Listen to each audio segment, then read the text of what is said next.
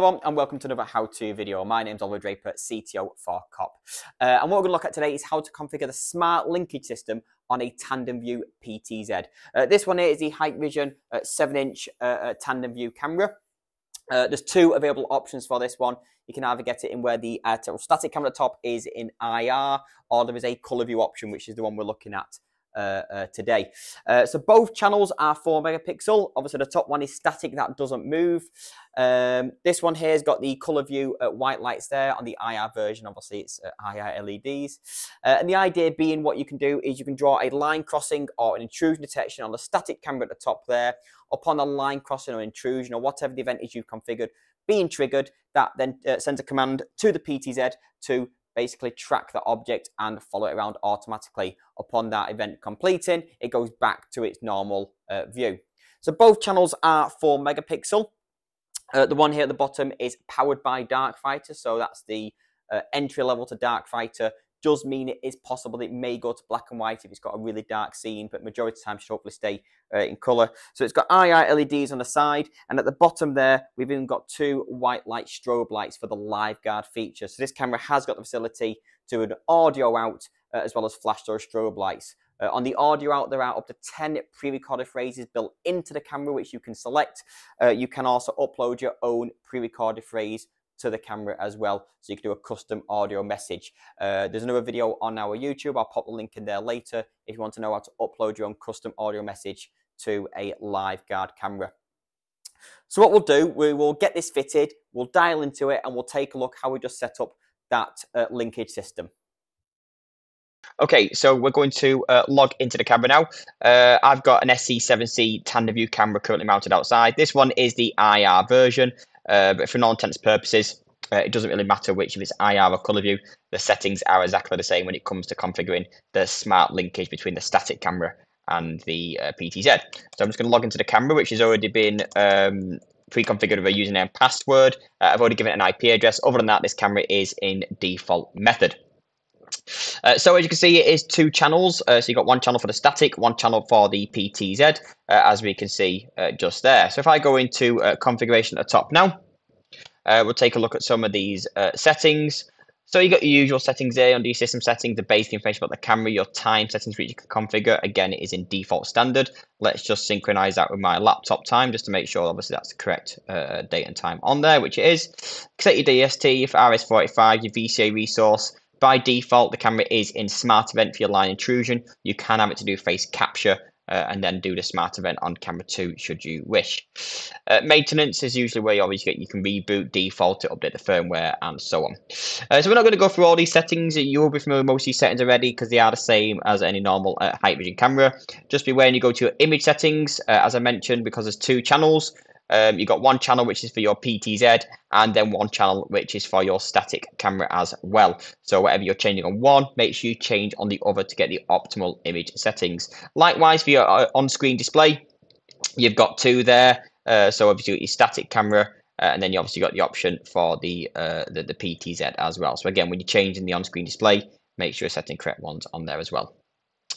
So if we look under the PTZ settings, because we're going to look at the pan tilt zoom side of things, under basic settings, you've got all your usual base settings, including your power off memory and things that sort of nature. Your limit stop, so you can limit how far the PTZ can spin around, so it can go no further right than here, no further left than there. Again, you've got, if you don't want anyone pointing a brick wall, you could set those up on there. Set what your initial position to be, so on your PTZ to say, yep, you know what, I'm happy with that being my initial position. So I could then just go, yep, let's set that, and let's set that as my initial position. So if the camera ever does anything, when it goes back, this will be its default initial position. Park action. This is where we can set the PTZ to be looking in a certain area whenever there's any no action taking place at all. So the idea being, you've moved the camera around, you're looking over there. After so many seconds of no activity on the camera, it can go back to a default area. So for example, if enable park action, I can say after 5 seconds, what do I want the camera to do? Do an auto scan, do a frame scan, random scan, patrol, pattern, preset, panorama scan, or tile scan. So rather than the camera just sat there idle, after so many idle seconds, in this case 5, it can then do one of these following actions should you wish. Privacy mask is where we can block out certain parts of the scene should we wish to, so we can't be accused of looking to areas we shouldn't be doing. Scheduled task. Scheduled task is where we can get the camera to do a specific action at a certain point in time on a specific day. We can configure up to 10 scheduled tasks per day. Each one can't be overlapped because obviously you can only do one thing at once. But we can have a park action and a scheduled task enabled together. So the way it goes in order priority is manual control will always take priority over the camera. If there's no manual control, then it falls to a scheduled task. If there's no scheduled task, then it falls to a park action. And that's the order of priority it goes in. Fairly simple to do a scheduled task. You simply enable it at the top. Say I want to do a panorama scan, and you just drag whatever time frame you want to. And then I can say, actually, I want it to do a preset here and here. And you just simply build up however you want your schedule to be for your camera doing certain things at a certain time. Clear config, this makes it quite easy rather than defaulting the entire camera. If you just want to clear the presets, patrols, patterns, privacy masks, things like that, you can just clear an individual thing. Smart track. Smart tracking is on the PTZ where we can turn this feature on and this will just track anything in the scene whatsoever. So ideal if you're just looking at somewhere and say, yeah, I want to track anything, let's just go with that one. We can turn it on here. Not commonly used anymore because again, you are going to get the occasional false alarms and tracking things that quite frankly, you're not actually interested in. Prioritize PTZ.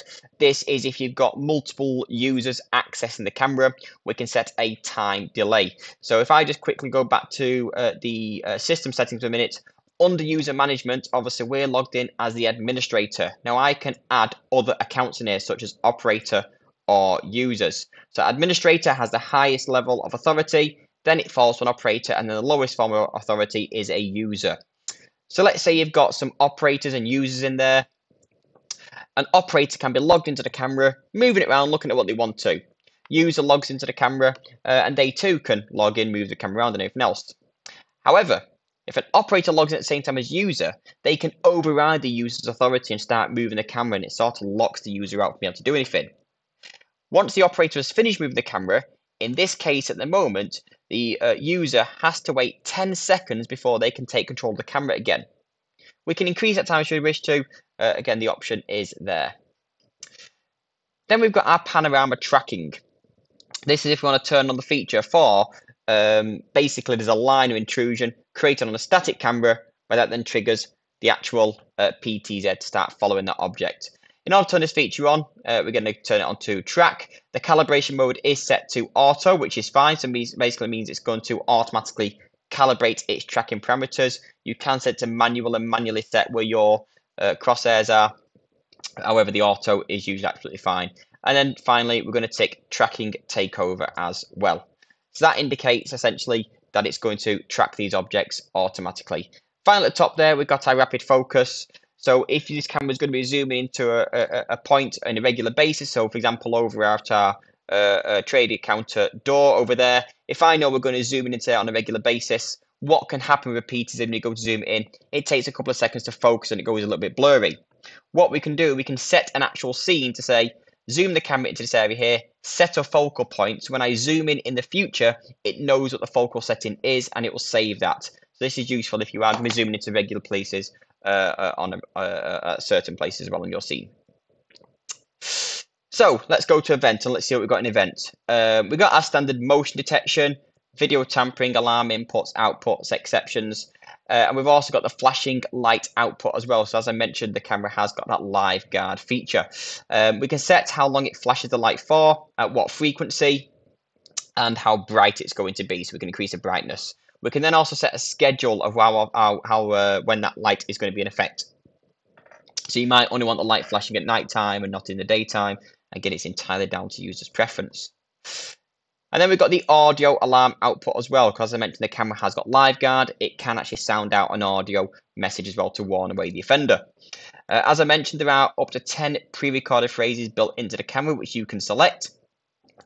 We can set how often it actually repeats it, so run it 5 times or once or whenever. And again, you've got your schedule there below. However, as I also mentioned, we can upload our own audio phrase to the camera. So if I go into here and just go to add, I can upload my own audio phrase here. So if I go to example to my music section, I've got a pre-recorded phrase built into there. It just says welcome to cop. I can then put that in there, give this a name. So I'm just call it cop just for nice and simple. Click OK. And that's then uploaded that into the camera itself. And I can have it just to say it once when the event is triggered. And I save that. I now go to Smart Events on the left-hand side, and when I go into Smart Event here is where I can set up things like my intrusion detection, my line crossing, region entering, exiting, depending on which one I want. So if I go into line crossing, I want to make sure that I select the appropriate camera. And again, I want to make sure that obviously I'm going to be setting the flashing light output and alarming in moment. So what I can do is I can then choose to enable my line crossing. It's on camera 2, which is actually a static camera itself. Detection area, I can put my line in place. So let's say I put it across on the floor down here. And I'll put it just across that line there.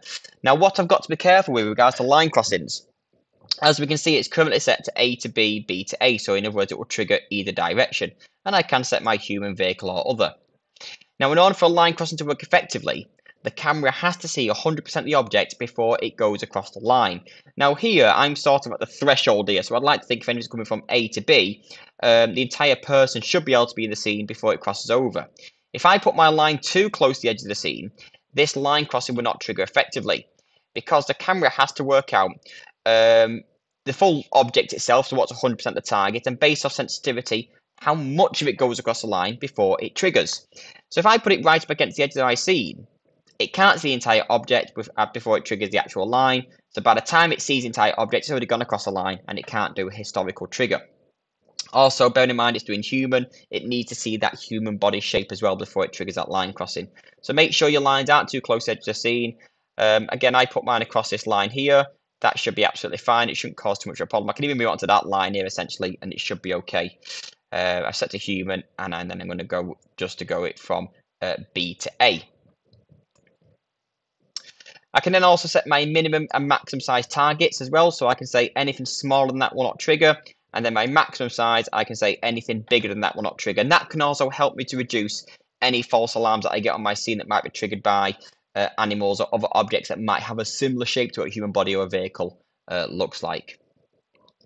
Once I've set that on there, I've got my army schedule. When do I want this actual line crossing to be in effect, and then finally my linkage method. Notify surveillance center, which is going to notify the mobile app or your VMS platform, such as Hike Central. I can have it to upload the imagery to a memory card or a NAS drive or a file transfer protocol. Send an email, or what we're going to have today is flashing alarm and audio warning. And then I just click the save option. So that's now configured and set in there now. So what we'll do, we will go and take a look outside, try and trigger this line crossing, see what the image looks like on the actual screen here, and also see what the camera looks like outside.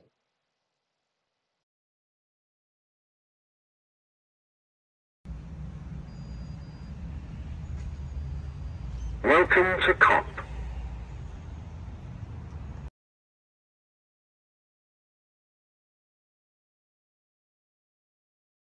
So there we go, fairly straightforward now to configure the smart linkage tracking from the TandemVu camera to the PTZ below.